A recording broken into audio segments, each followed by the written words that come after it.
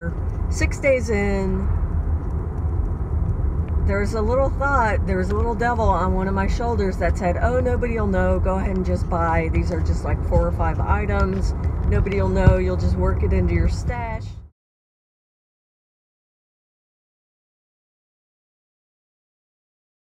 I'm commuting now. I've got about a 30-minute drive to get to school. And I used to only have to commute 40 minutes, but I don't know if you can see the beautiful terrain. This is deer country, USA. So the longer your commute, the more probable it seems that you and your automobile will meet a deer one evening as you're driving home around 4:42 in the afternoon. Wouldn't it be ironic if one just leapt out in front of me now? That is not going to happen, and that is not why I'm checking in with you now. I'm checking in with you now because today is the 6th, I believe, and we're only 6 days into January. I was feeling up to this point that my no-buy was going to be a piece of cake. I feel stockpiled. I feel like I have an excellent collection of inventory in terms of clothing. Perfectly happy with my workout and my kind of casual hangout around the house wardrobes. I even have plenty of stuff to wear to the dog park. I am covered. All my stuff is in really good shape. I don't need anything. I don't need anything. So that seems there should be a direct correlation. Therefore, I should not want anything. So I was checking my email this morning, and we're on day 6 or 7. It might be the 7th. Remember, I am not good with numbers. They don't mean that much to me. We are the week before final exams, so all eyes are on the prize, so to speak, in terms of prepping my students for success on their final exam. All right.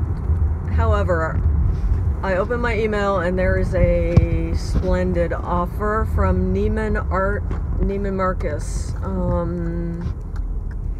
25% off everything if you spend X number of dollars. $200, it's $50 off, and the deal, I believe, incrementally gets better, but that $200, that's sort of my window. I can justify spending $200 on products that are discounted that generally are not discounted. All right, so temptation. I will link it below and share it with you just in case you're not on a no-buy and you would like to take advantage of things like, well, even Chanel products are discounted. So I had some things in my shopping cart that have been sort of parked there for, you know, while I was shopping for other people over the Christmas season. I had to sort of build my own wish lists in my shopping carts, and then I basically abandoned most of them with the thought that, oh, I'll get back to it if I really want it. I'll chew on it. I'll wait for a great deal, and then I'll pull the trigger, so to speak. However, it is 6 days into my no-buy year, so I can't do it. I won't do it. Now, I could be sneaky about it. I have a history of sort of being a sneaky shopper. If you ask my husband, I don't come home and just like drag him through the nuts and bolts of what I spend and when I spend it. And if I'm first one home, I get the boxes off the front stoop, and you know, it might slip my mind. I might not communicate my guilty little pleasure and my guilty little habit. So that's just the way things were rolling with the old me, with how my old patterns would roll out. Again, we're both making money. It's not that I'm putting us in any kind of financial jeopardy, although he may disagree. He's not as fluent a spender as I am. But he has his hobbies. So anyway, I just thought I would share. 6 days in, there's a little devil on one of my shoulders that said, oh, nobody will know, go ahead and just buy. These are just like 4 or 5 items. Nobody will know, you'll just work it into your stash. This is the stuff you forgot to include in your inventory, or I would just not include it in any of my inventory deep dives. So I'm a rational human being. I'm not listening to that little devil on my shoulder because it is a waste of time, right? I did much more interesting things with my day once I decided to move on from that shopping cart, and I worked on a project instead that actually allowed me to implement a digital breakout tool in the classroom. I had time to prep it. I had time to collaborate with our digital facilitator. So chalk one up for professional development, and I get to feel good about it because I did not succumb to temptation. So that's my story. I'm going to show some of the items that were especially tempting to me.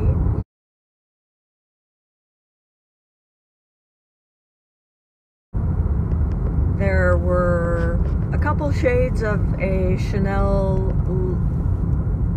cream eyeshadow that I have been coveting for some months. Another item is this Chantecaille eyeliner ink, and it has kind of the color I was interested in was this really beautiful iridescent deep plum. That was tempting. This is a product that is just so aesthetically beautiful. I love the overspray. This looks like a Gustav Klimt painting. I really adore it. It looks like it is gilded. I believe it's a highlighter. The old me doesn't even care what the face powder is. It's just so beautiful. I'd like to own it.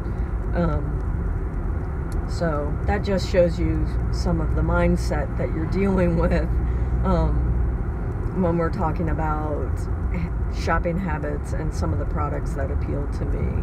Please do comment below. Tell me about what your triggers are, what you're tempted by, which offers are so compelling to you that you consider cheating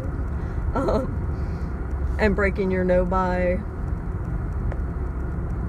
Another thing I had considered, and I don't know how the rest of you are going to handle this, so please do share.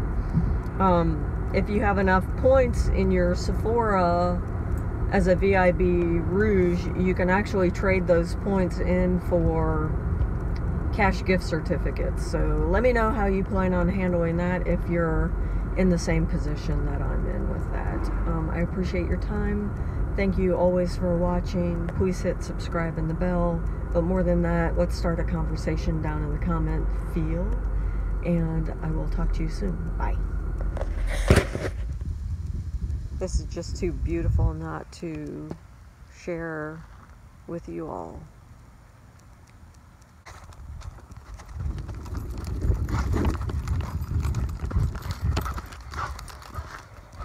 Gotta say hi? Yeah. Good boy. Let's go. Wanna go home? Want a big ear? Oh, how about a big ear? Let's go.